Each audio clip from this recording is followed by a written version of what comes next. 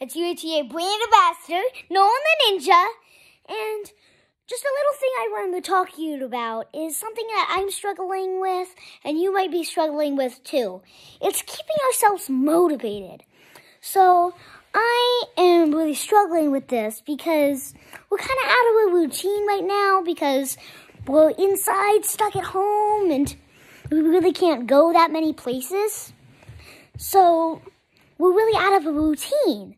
So we want to stick to a normal schedule of practicing and getting better and improving and achieving our goals by practicing. But sometimes it might be a little hard to keep yourself motivated and feeling good about wanting to do that.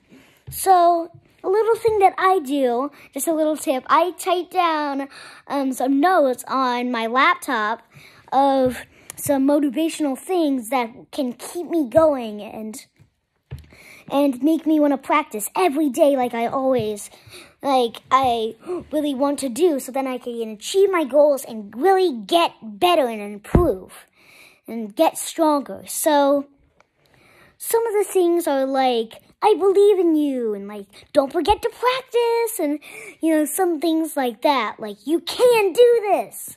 So a lot of things like that. So, and that's just a little thing I do to keep myself motivated and to keep going and practice every day.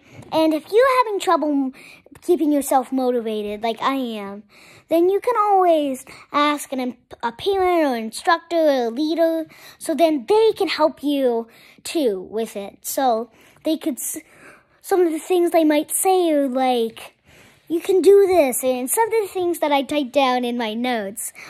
And you can always ask them, so then they can say, like, come on, you can do this, and to remind you of your goals from them. So I really like talking to my instructor and parents because of some of the things that they say, and it's really nice, and they say it in a good way. So that's just a little thing that you can do to keep yourself motivated and remind yourself of your goals by asking like a parent or a leader or your instructors. So I hope this helps, and thanks for watching. Bye, guys!